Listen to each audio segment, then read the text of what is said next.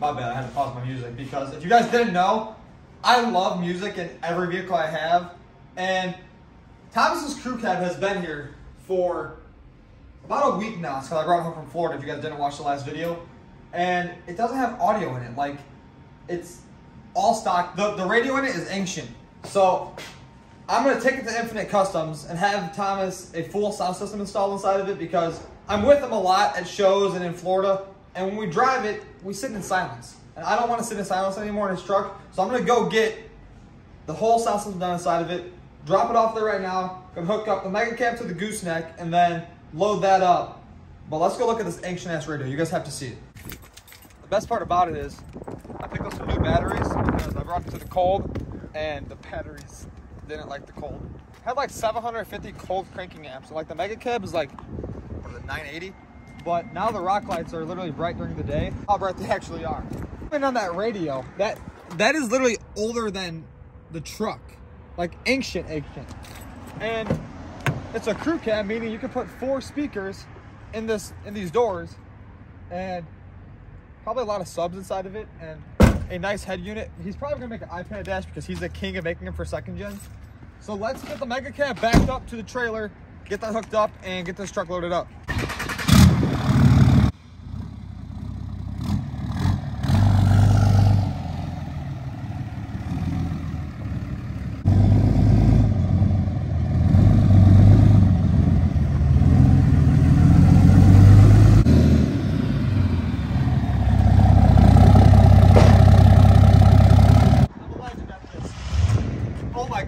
First shot, holy crap, and it's on the money. That makes for a 30-second trailer review.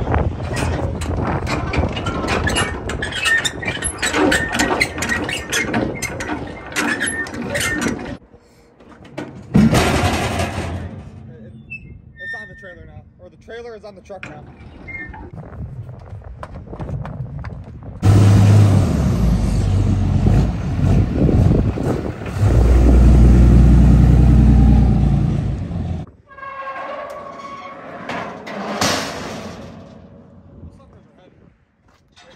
I hate to be my toe gets smashed right there. That'd probably be a bad day for my toe. Rock lights on or rock lights off on the way to Chicago? What do you think, Ethan? On or off? On. All right, leave them on. Let's see if this fucker starts up.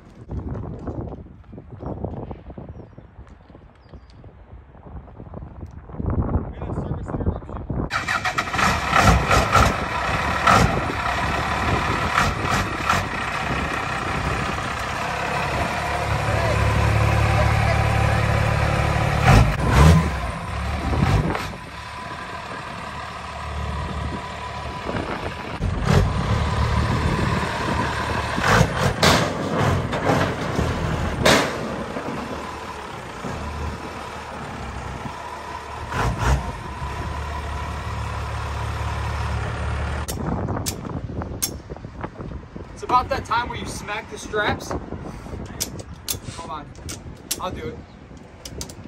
One more crank out of this one. And you say, that bitch ain't going nowhere. That right there is like 1,500 horsepower that definitely escapes the cops. And it sounds like a fucking jet. It's sick.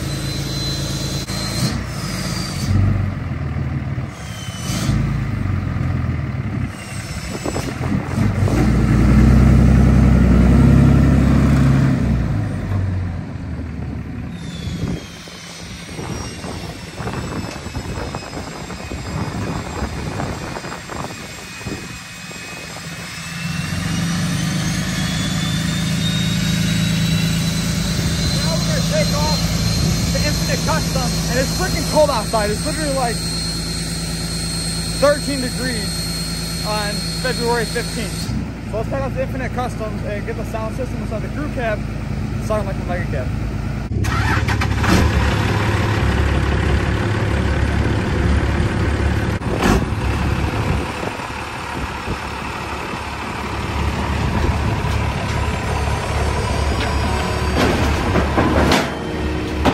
Get paid, little shorty get paid. 100,000 in the safe, couple thousand in the drain. Get paid, little shorty get paid. No, I'm always on my grind, 24/7 days. Favorite color, money green. Paper. I've been on my grind since I was in the 7th grade. Had my first kid, I was only 17. Always a provider for my pack like Wolverines. But you won't find me on the mountaintop. Need no calculator, I can weigh it cause it kinda lie. Always on my cob around that paper like a Michael Scott. We are back at the shop now. The crew cab got dropped off last night, so we got the trailer back here, that's unhooked. The mega cab needs a water pump now because it's horrible weather here and it goes from hot to cold like every other week. But first we're gonna get this thing rolling, put it into this bay because it's just about done. All we gotta do is put the front coilovers on and throw the calipers on, and then the roller is done and it can get the motor tossed in it, throw the rear brake lines on it, and this thing should be ready to rip here in the very near future. I know the body's about to get painted. I've seen that. I will throw some clips of that in this video because the body is absolutely immaculate and straight. But we have to go grab my gooseneck really quick. So let's go do that and we'll get back and we'll do some shit to this truck.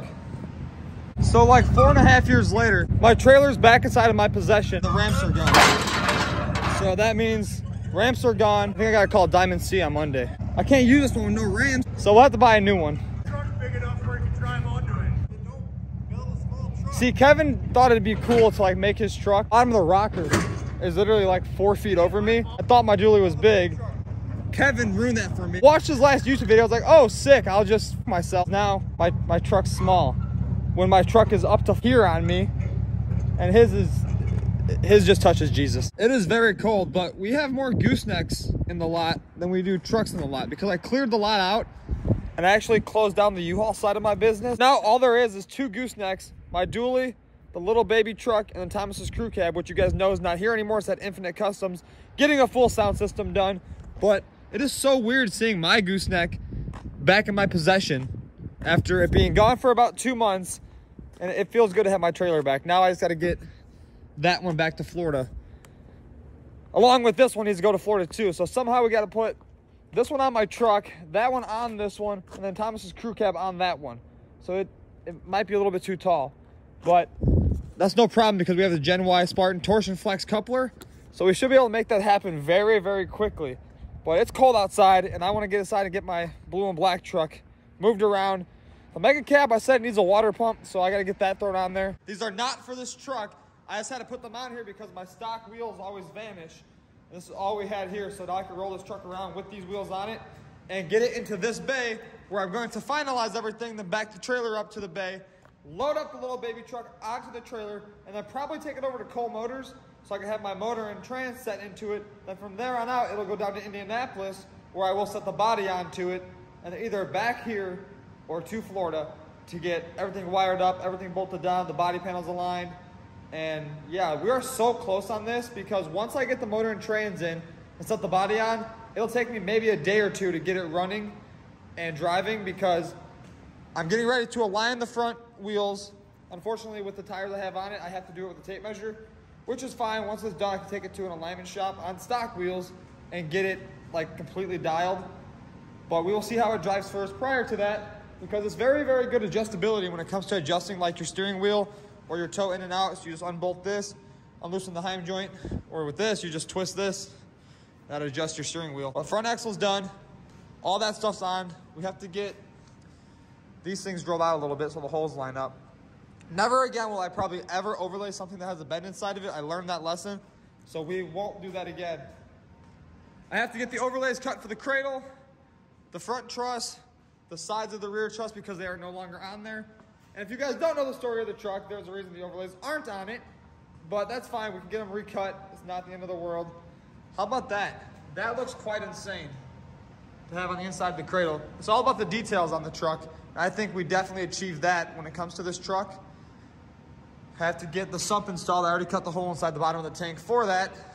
Get our fuel lines ran, so we'll have this one go up to the motor, this one will go down to the sump, and this one will go down to the sump, and that should look pretty sick inside of there. I wish I would have mounted it differently, not up there, because that's going to be a tight fit. So maybe we'll have to move the sump somewhere else, or just mounting a new fuel tank. When the time comes, we will deal with that. I didn't account for the top arm and the sump, but there should be some easy way around that. The wiring turned out phenomenal on this. I still have to figure out this one last wire. I forgot what it hooked up to. but it was something that gave power to this. Then I also have to get a new one of these because I got the one at the wrong end. And I don't think a circle will plug into a rectangle, but that is probably for the Mega Cab, I would assume. Grab more bolts for the rest of the diff cover because Brandon lost them in the gist of moving all of these nuts and bolts around, and I did very well on saving nuts and bolts. Besides the overlay screws, there are no more overlay screws. This truck had all the overlays on it prior to taking it apart, so I don't know where all these little quarter 20 bolts went. I've been waiting a while now for the calipers to get here, so maybe we should run down to Lafayette, Indiana and check out the body really quick because I'm getting impatient and I don't feel like waiting for these calipers to show up anymore because that's all I have left. So let's go down there and check out the body really fast. Driving on the road like I'm the only one. Shooting to the green, I talk a hole in one. Bible on the dash, they with the holy one. I know I put in work, they didn't notice none. Switch gears, clubhouse, took me 6 years. Marble floors, gold trim, feel like I'm Richie Rich. Italian left, French suede, I mixed the fist sick. Quick loss, take a risk, we play for the win. Might spend $1 million at the rug store like man afford. But making purchases you can't afford. I move the money like it's illegal. Something more of rigor mortis. Where I move dead, people lay low. Took L's, know how those days go. Say so, he say, but nothing ain't no pesos. Deals locked, it's like a case closed. Bankroll, different league, we don't use money phones. Trusting the artists. As you guys see, the body's immaculate. This is immaculate. The doors are straight. And it's about ready for me to, let's not total this second gen because I haven't drove a second gen since I totaled my last one. It's got a nice hood. Kind of forgot I had this hood. Sport bumper, 4 doors, a bed, a tailgate, and a cab. So back to Chicago because I got to finish the roller because they probably want this thing out of their garage and I want it back. We're back at the shop and I literally just drove 4 hours for 40 seconds of this video, but I actually did want to see the truck because I hadn't seen it since I took it apart here months back, 3-4 months ago, and it was kind of cool to see the truck all straight and in the process of getting painted because I had dropped it off with intentions on not going back down there until it was done, but I got curious. I wanted to see how it was going. So that's the truck, how it sits right now. This is about done. The motor doesn't have much more to go on it. I have to order the head for it, and that's it. And the head will be here in about a week, I would say. But the Mega Cab is in the shop, and I guess the water pump got done on it. And the old one is over here. Pretty disgusting, and the little pin on the bottom of it had blown out. So that had gotten replaced. I see that the calipers are here too for this truck because we had the ones that were powder coated, but the people who powder coated them didn't really take their time, so we have to get new calipers, and that's exactly what we did. So these will come back apart, get painted, and we will throw brake pads on it. We have to go buy brake pads from O'Reilly's yet still. And then once that's done, I don't think there's anything else left on the suspension besides overlays, which can get thrown on at any time because I designed them to where the bolts don't go through them. They wrap around all the bolts, just like this. So those will go on fairly easily. And other than that, we gotta finish up the speed sensor wires. That'll be easy, do that whenever. And this thing's literally done. The roller is complete, I would say. Ready for the body to go on it, and the sump needs to be installed yet still. That should be here at any minute. I gotta get the shocks replaced on the Mega Cab because we are going down to Lone Star Throwdown with this truck, along with the Gooseneck and Thomas's Crew Cab next week on Tuesday. We are leaving here in Indiana. That means we will be at Lone Star with the Crew Cab. It'll be in the TIS Wheels booth. You guys should see us down there if you're coming to the show. Come say hi. We have to get some stuff moved around here at the shop before we leave though and get things situated for what is next for the channel. But with that being said, that's gonna end the video. I'm gonna get these things painted, get the speed sensor wire cleaned up, and get this thing on the ground and get it moved around to the next stage it needs to go in. But it's like a big relief seeing the roller done because a lot has went into this. And if you guys have never done something to this caliber, like disassembling completely everything, mainly the axles, then you know how it goes if you have done it. But the axles definitely took the most time. Everything's brand new inside of them. And just the view of the back of this truck is quite insane. So once I get that drive shaft inside there all polished, get the motor and trans in and the body on it, this thing will be coming together here very, very shortly. And then we have that to work on. So thanks for watching. Be sure to subscribe, like, comment, let me know what you guys think. And I will see you guys in the next one.